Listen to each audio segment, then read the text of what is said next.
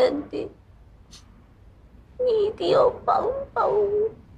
小曲，我想你应该要明白，这件事情只有你能够帮你自己。是的，是的，我知道，我明白。可是，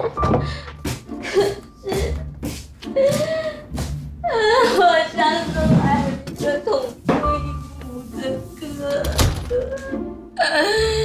生死攸关的安迪。我要是没有出息的话，我爸爸就会抛弃我的。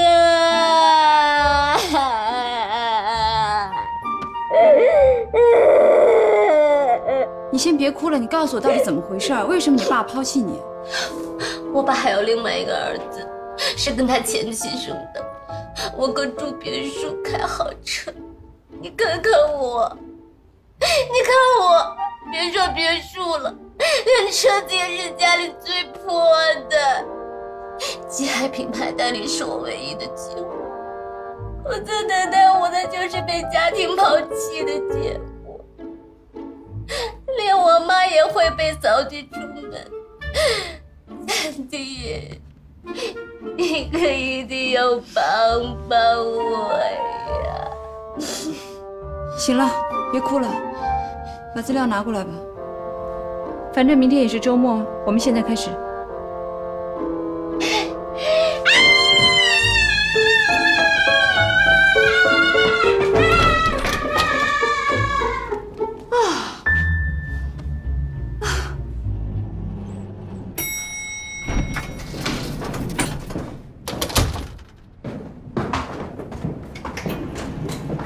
哟，小秋，怎么才回来呀？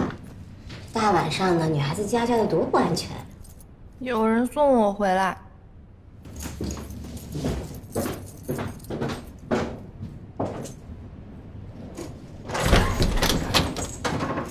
资料都拿来了。我听你在跟外面人说话，是小秋回来了吗？回来了。你没事吧？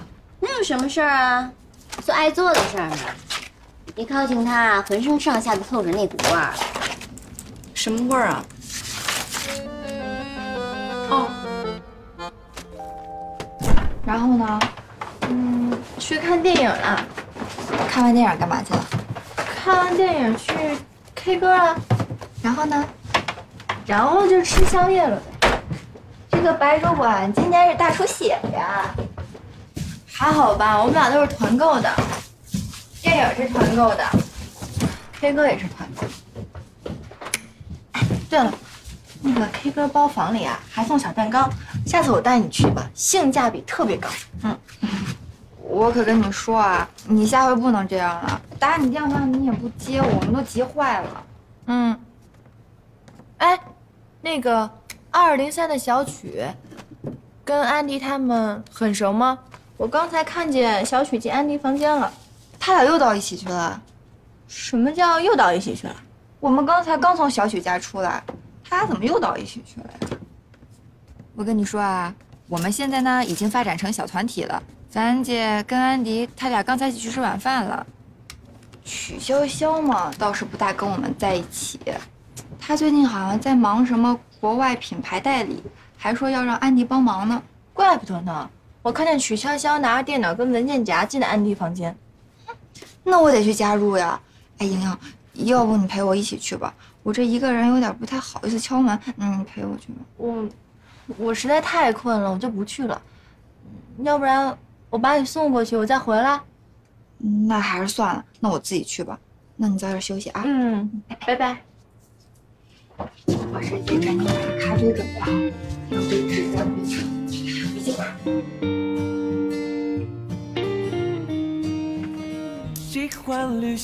我觉得是这样的，你爸爸让你做的这个可行性报告，我认为可以从市场容量入手。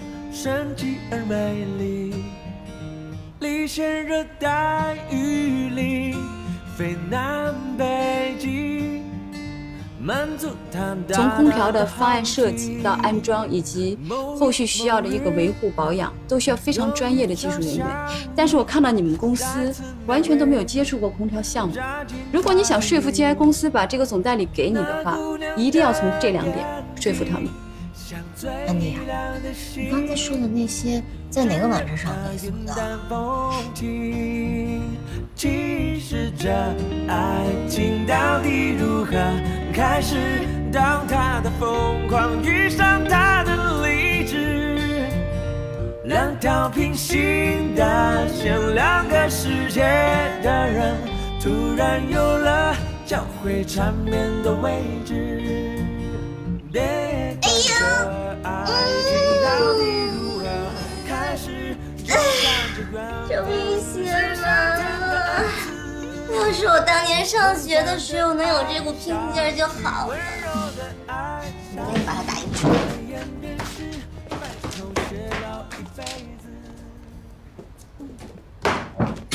小冠，我还没有谢谢你呢。这事跟你没有关系，你为什么要主动参与啊？我想跟安妮姐学学思路，就她今天说的这些呀，哎呀，够我上半年班的。学思路也不用帮我赶报告啊。你是不是觉得我的英文水平太差，担心我一个人完成不了，所以才来帮我的？你不承认我也要谢谢你。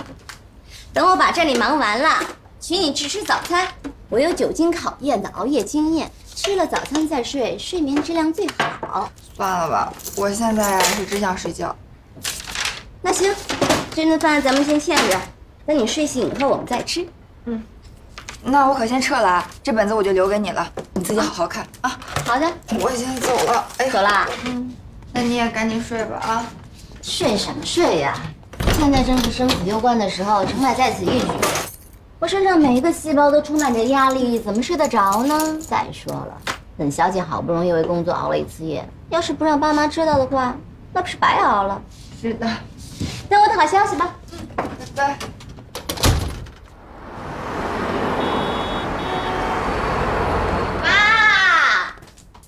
妈，你们下来呀！来了！哎呦，潇潇啊，大周末的你怎么起这么早啊？啊？什么要紧的事儿让我过来了？过来坐这边，我有重要的事情向你们汇报。什么重要的事情这么一大早就来了？妈妈坐这里，爸爸坐这里。哦，坐这里。那，你一份，你一份。这是什么呀？看啊。季癌代理可行性计划。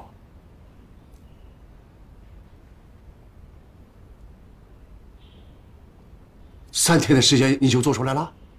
对啊。老徐啊，这还是咱们女儿吗？是咱们女儿吗？是，怎么不是啊？你看她眼睛都熬红了，你是不是几天没休息啊？可不嘛，这可是我熬了一个通宵，一个字一个字打出来的哦。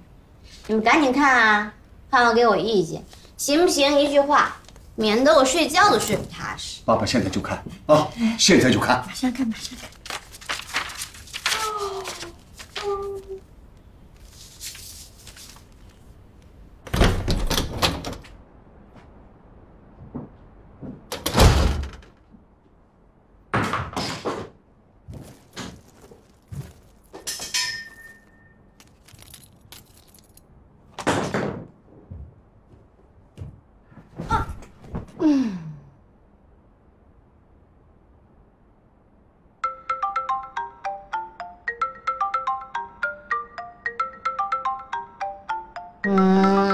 谁呀？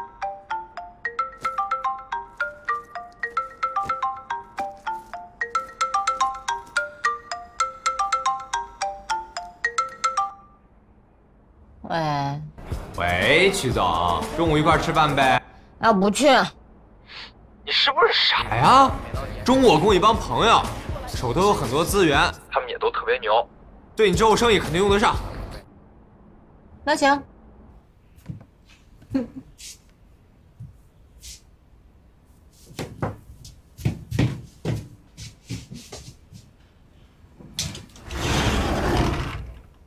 樊姐，你醒啦？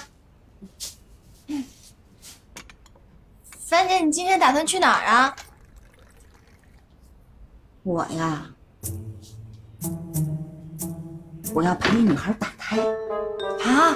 我们公司有一姑娘啊，前2天要死要活要跳楼的，一问才知道怀了我们公司工程师的孩子。结果那工程师得手之后啊，不认账跑了。哎呦，这孩子别提多可怜了，年纪轻轻的，又不敢告诉自己家里人，又不敢告诉朋友，只能让公司派人陪她去。所以说呀，这小姑娘在外面一定要小心啊，万一遇人不淑呢，是吧？是挺可怜的，但是现在很多奉子成婚啊。那你可以在租来的房子里结婚，生没户口的孩子，请不起保姆，整天要么就是你老公跟你妈吵架，要么就是你跟你婆婆开战，这生活呀鸡飞狗跳的，用不了1年你就得变成黄脸婆。亲爱的，这燕子呀，生蛋之前还知道给自己垒个燕子窝呢，更何况是你呢？可是我也不能挑3拣4，蹉跎到30岁啊！我挑别人，别人挑我呀，是不是？也是，友情饮水饱嘛。别忘了你会计师考试啊！这2个人在一起啊，就是有动力。我们已经想好了，只要考上就马上跳槽。应该的。三姐，我走了，走吧，拜拜，注意安全。知道啦。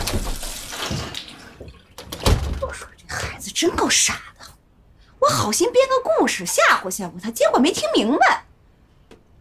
小秋野，哎，手机，谢谢三姐，晚上回来给你带好吃的。哇，小心点。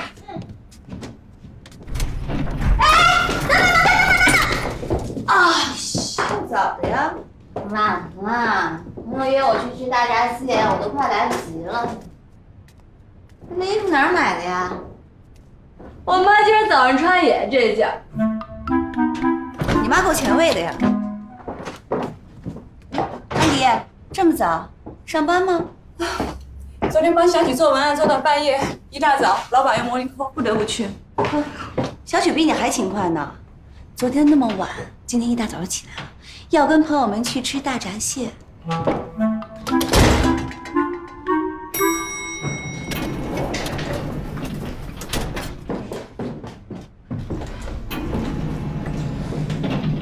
这老姑娘，不就说她衣服跟我妈衣服一样吗？真记仇。我今儿早上也没睡，把报告赶出来以后啊，就立刻给我爸爸送过去啦，获得了极大的好评。真是不知道怎么感谢你跟小关啊！我现在要去参加一个大闸蟹的聚会，不知道吃的时候会不会睡着。没有办法，国内发展生意啊就是这样，朋友介绍朋友，朋友帮朋友。就像我爸妈吧，我也只能一大清早去抓他，要是到了晚上，就不知道在哪个包厢里钻着了。安迪，你喜欢吃大闸蟹吗？晚上我给你带几只回来。别那么客气，你爸喜欢就好，剩下的工作还是要靠你自己。你晚上什么安排啊？我想请你跟小关吃个便饭，表示感谢。Don't sweating, we are neighbors, right? Okay, bye, neighbor. Bye.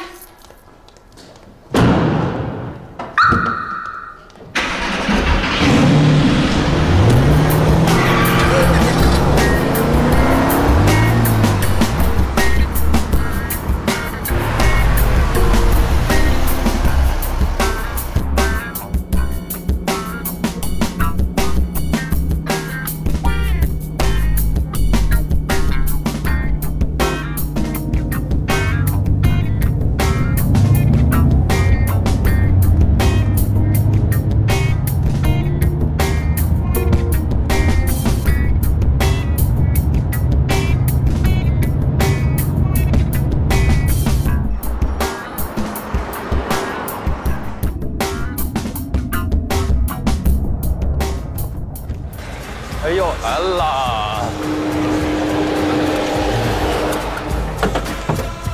终于来了。怎么这么困啊？别提啊，为了把 GI 项目的报告赶出来啊，我一晚上都没睡，刚从我爸那杀回来。怎么着？那个登记注册公司的哥们到了没有？来了，洋洋，这儿。这就是我跟你说过的曲筱绡，这是我朋友洋洋。你好，人都到齐了吧？我在最前面给你们带路，姚斌你就蹲后。行 ，Let's go。走。一会儿再跟他说，让上车。工商跟税务周一都能办好了吧？还有啊，那2个潜在的客户，你可一定要介绍给我，知道吗？哎呀，曲筱绡，这点事儿我要办不了，你谣言我脸往哪儿放？你吃个大闸蟹你就想把这些事儿都搞定，你也太会投机取巧了。投机取巧怎么了？我爸给我布置的任务啊，我都提前完成了，完成了就是一切。我先睡会儿了。睡吧。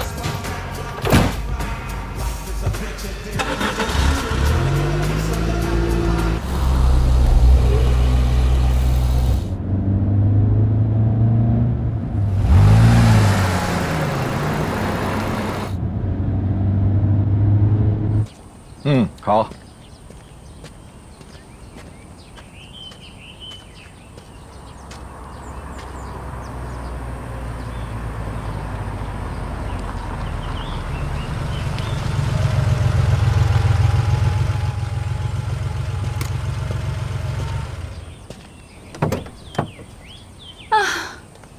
My God， 你怎么住这么远啊？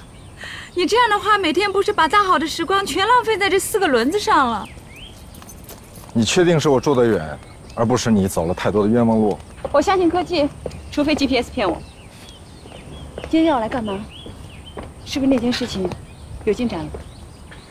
老严正在帮忙查着，暂时还没消息。那今天是？上海金融圈有个高端沙龙，里面都是些精英人士。隔段时间大家就得聚交流交流。让你来，一是熟悉国内的形势，二是让你跟他们认识一下，看看有没有什么项目可以合作。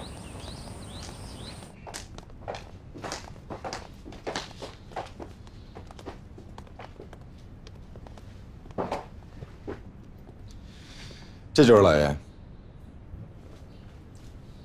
很有喜感吧？办事很仔细，事情交给他你就放心。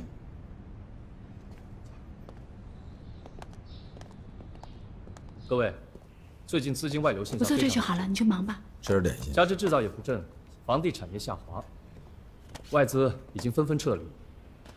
国内市场看似繁荣，其实已成衰退之势。这点相信在座诸位都有感觉。虽然政府降低了银行准备金率，释放了约6800亿流动资金，但我觉得效果不佳。说得严重一点，中国经济今年将面临巨大的危机。在国际能源的消费中，中国已经成为世界上最大的能源国。参加一个国内论坛，有人危言耸听说中国经济今年将面临巨大危机，你怎么看？不同意。虽然人民币接连逼近跌停线，但国库充盈，民众手里也有大量的资金，有市场就有需求，中国经济依旧有的是增长点。同意，洗牌而已，危机不至于。但人民币汇率下跌，在论坛上公然开小差，真的没有问题？这种不确定性，旁听而已，了解一下国内形势。现在这位发言人观点并不吸引我，以我的智商，足够一边听讲一边跟你说话。那就好。还有没有多余的精神？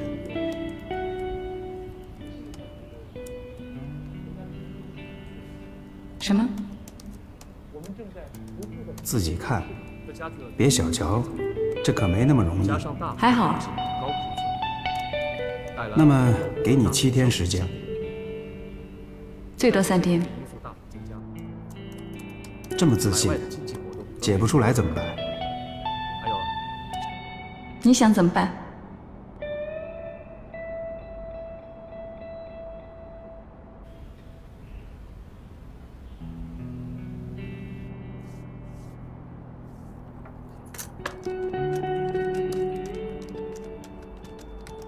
答应我一个条件，跟我吃饭。触发了商品出口国的金融环境压力，尤其是脆弱的新兴市场经济体，以及许多国家的商品出口。不过相信我，你不会有机会。经济活动和美国出口需求将会大大降低，美国金融环境将进一步收紧。人民币国际化的速度确实加快了很多。安迪，我先走了啊。干嘛这么着急啊？今天我可是准备了上好的大闸蟹。你们想用吧？我有事，我先走了啊。等等，前2天你不是说要换房子吗？我突然给你找了几套，明天让秘书拿给你看看。不着急，先不用换了。不换了。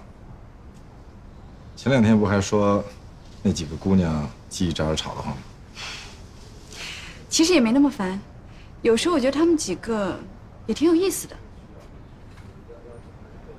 刘妈，哎，你去把那篓大闸蟹拿过来。哦，好的。不用了，你知道我不会做这些东西。怎么做是你的事儿，给不给是我的事儿。OK， 相信我，不尝尝这么好的大闸蟹，你一定会后悔。好吧，那我先走了。快。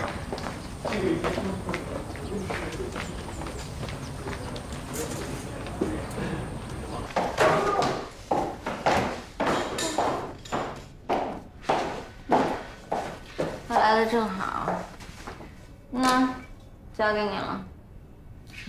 一箩大闸蟹做宵夜，你把人叫齐了，煮熟了叫我。我都40个小时没有睡觉了。我今天也逛了一整天，累得不行了，我想早点休息的。大闸蟹今天不吃就不新鲜啦，就得今天吃，都是半斤1只的大蟹，我特意买回来给你们分享的。行，算你够意思。不过就怕我们煮熟了去叫你啊，砸门都砸不醒。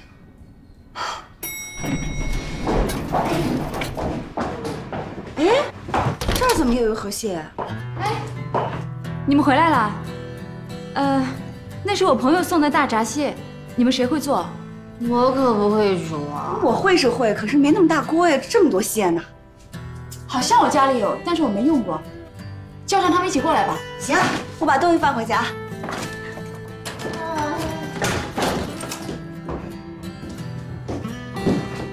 随便坐。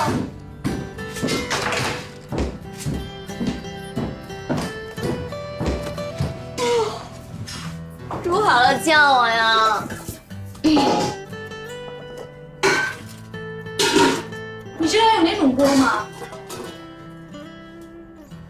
这种行吗？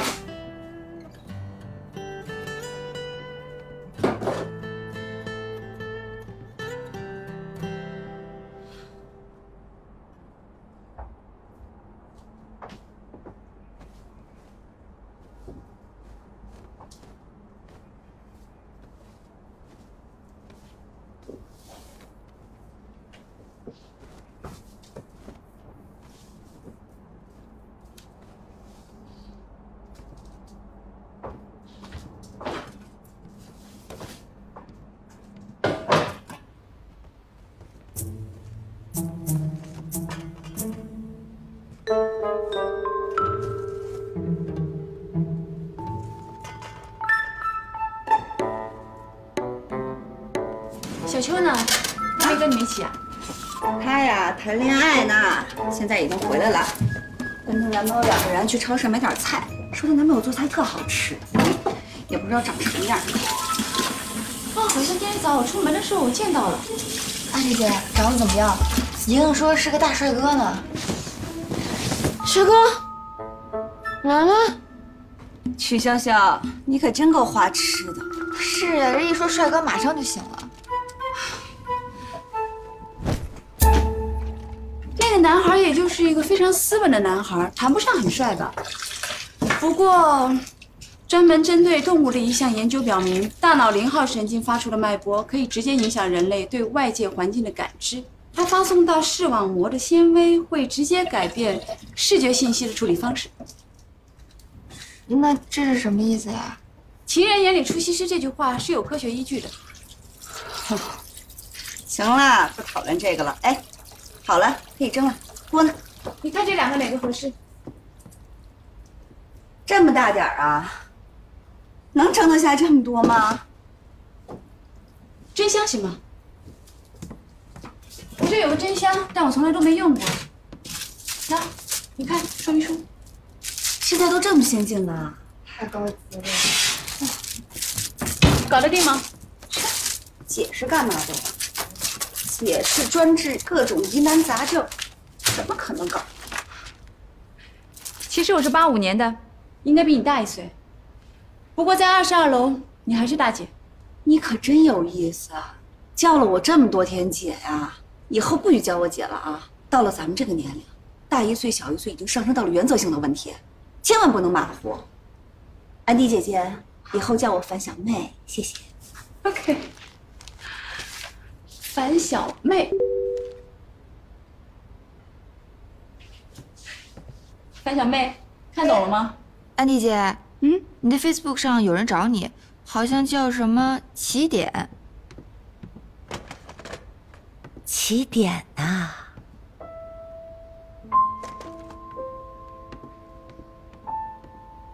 哎，关关，我是学文科的，不太懂啊。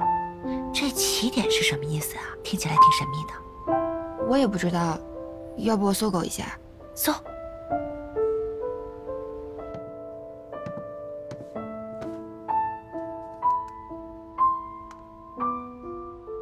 起点是时空中的一点，是大爆炸宇宙论所追溯的宇宙演化的起点。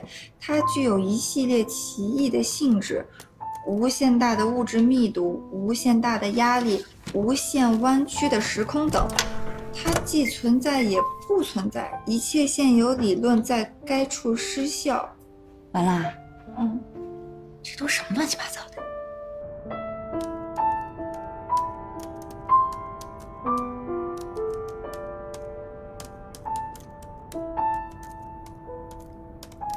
终于连上线了，填字图填的怎么样了？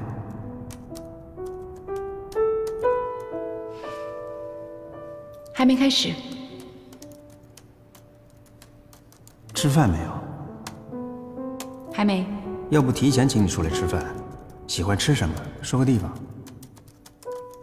我3个朋友在，不出来吃饭。吃个饭而已，感觉你回国后似乎在逃避我，不愿意见面。没有，真有朋友在，准备吃大闸蟹呢。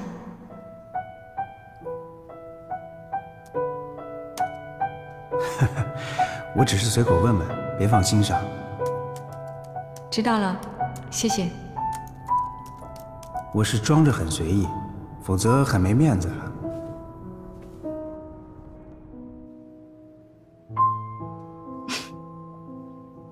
不知为何，此刻对着电脑上由电流组成的冰冷的话语，安迪心中却升起一股暖意。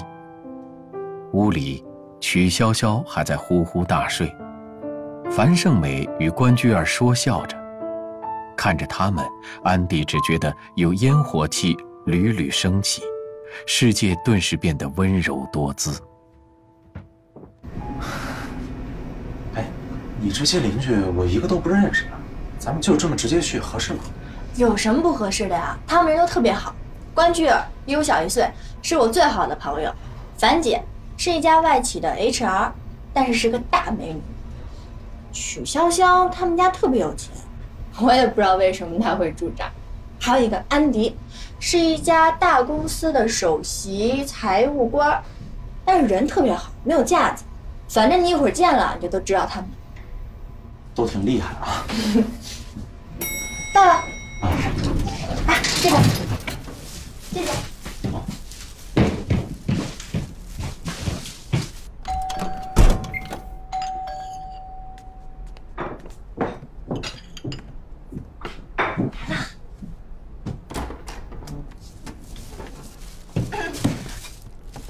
那个，介绍一下，小白，我男朋友。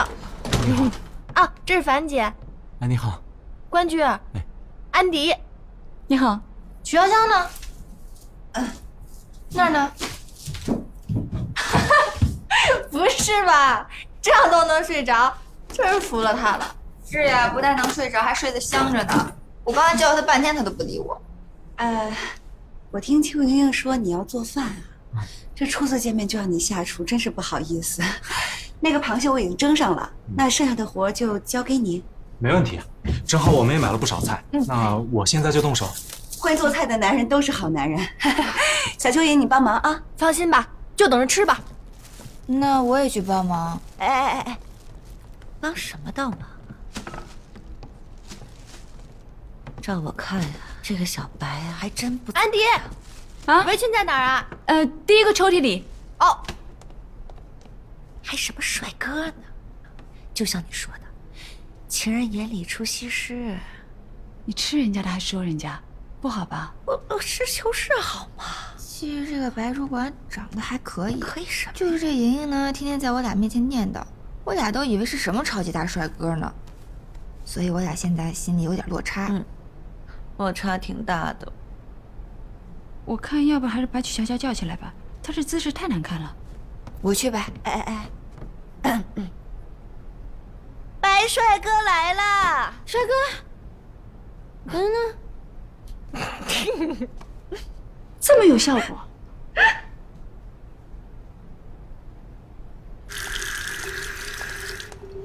厨房那个就是把邱莹莹迷得七荤八素的白帅哥呀。什么眼光呀！声音小一点，人家听得到。那我还用帮你做什么吗？你把这葱包了。好，把这个包了。不过他帅不帅这种问题，本来也是很主观的。那也不能主观成这样吧？邱莹莹黏他黏得跟什么似的，可我看他的眼神啊，从来就没有在邱莹莹身上。你注意他眼神了吗？滴溜溜的四处乱看，连小关都不放过，是吗？十有八九啊，猥琐男一个。哎，一会儿吃饭的时候，你别乱说话啊，光吃螃蟹就行了。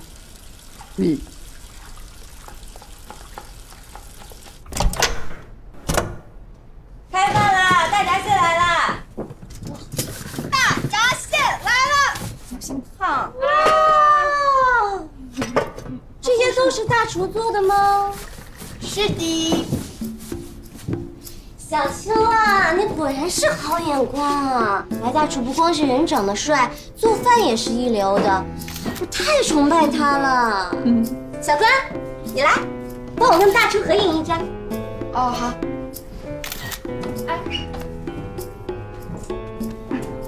哎，小白，行了行了，甭干了，赶紧吃饭了，大家都饿着肚子呢。来，坐啊！好，坐这儿。我自己来。来，同志们，把杯端起来。先谢谢安迪姐姐给咱们提供场地，也要谢谢小白给我们做了这么多好吃的。今天最辛苦的就是小白了。来，我们举起酒杯，敬大厨一杯，干杯！来，干杯！干杯！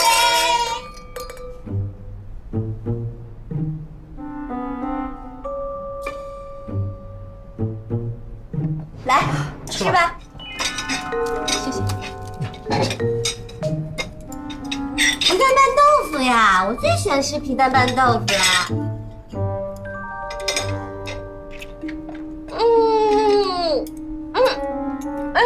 太好吃了！邱莹莹，你哪儿找这么好男朋友啊？以后你要是想吃什么好吃的，可以随时让他做。我都快嫉妒死你了。其实我也是第一次吃他给我做的饭。真的？那我真是太荣幸了。小白，这杯酒我单独敬你。要是没有你啊，我们所有人都不知道该拿大闸蟹怎么办呢。这大闸蟹是我做的。那我也敬你。你可要喝完哦，否则是不给我面子。其实不用这么客气，这么多美女在，能帮上忙，我挺高兴。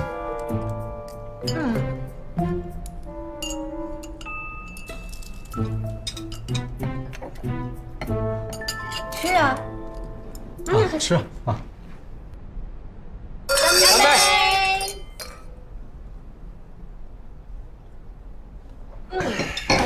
！10点了，哎，不行，咱得赶紧走了，要不然地铁赶不上了。快，我们先走了啊！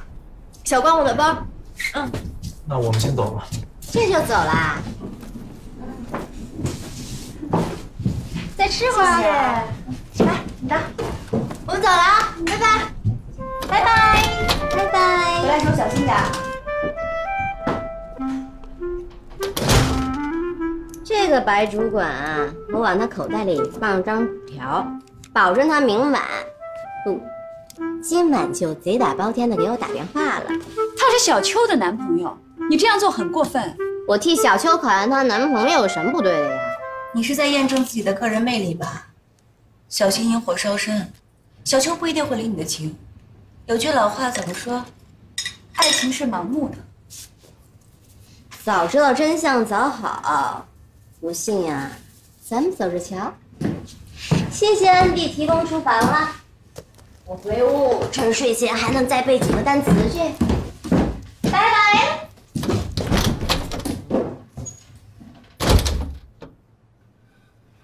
你们说，小白会上套吗？我认为白主管不会给他打电话。小关，你呢？我也认为白主管不会给他打电话。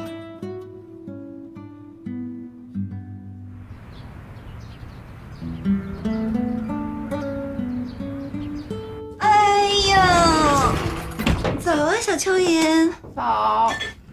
哎，关关，啊，人呢？抽风跑步去了，说要跟安迪学什么健康规律的生活，两个人一块儿去了。小懒虫改性子了，有出息。哎，你在这儿干什么呢？赶紧收拾去，你不是有约会吗？啊？他半夜给我发短信，说要帮一个朋友搬家，所以我今天也没有什么事儿可做。你有事儿做啊？赶紧看你那个注会考试书去啊！谈恋爱谈的不务正业了，现在。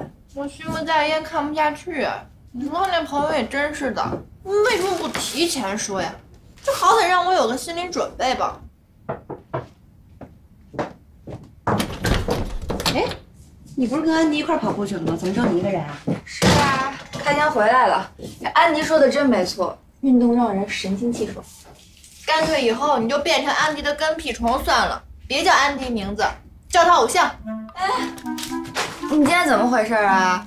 怎么脾气那么冲呢？我可没偷吃那份大闸蟹啊！樊姐，你今天干嘛去？能干什么呀？收拾卫生。关关，你这周是不是应该跟我一起打扫卫生了？我今天就不去了吧。我偶像刚才给我推荐了本书，我得去看一下。你总是给我无法拒绝的理由。不过这年轻人呀，还是应该出去娱乐一下，不应该闷在家里。是啊，我还是等1年实习期过了，我再去玩吧。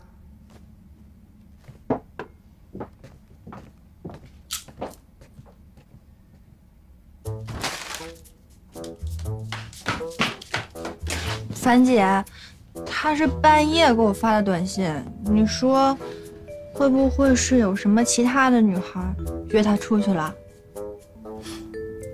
俗话说呀，礼多人不怪，妻多很痛快。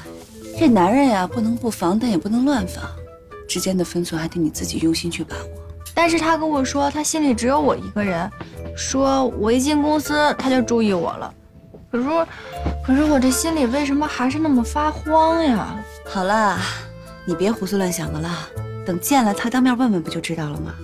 哎，看书去，给自己找点事儿做。樊姐，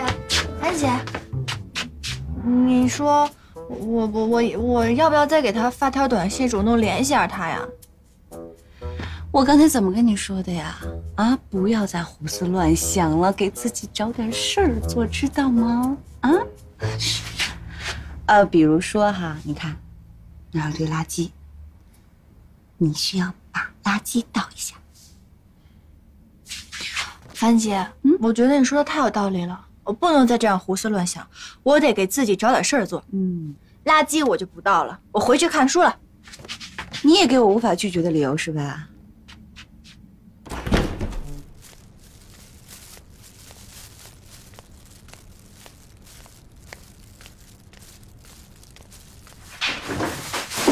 嗨，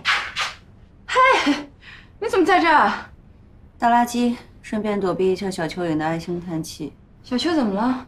本来今天有约会的，结果小白临时有事儿，放他鸽子了，整个人魂不守舍的。我在想，会不会跟小曲有关啊？小曲今天早上刚给我发的短信说，他今天要搬新公司，他应该没有这闲工夫。搬公司？小蚯蚓说小白是帮别人搬家，该不会？不可能吧？他们才认识多长时间？不到24小时。如果曲筱绡这样就把白主管给迷路了，这白主管得被揍成什么样啊？曲总，您这爱马仕的椅子到了，给您搁哪儿？放楼上吧。哎，好。好累啊！辛苦啦。筱绡，这个花放哪儿？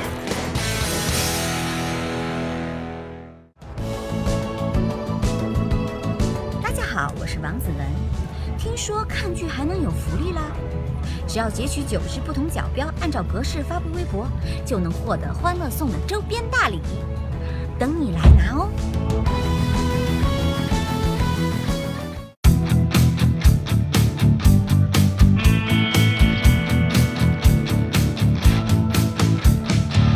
目视前方，下巴抬高更漂亮。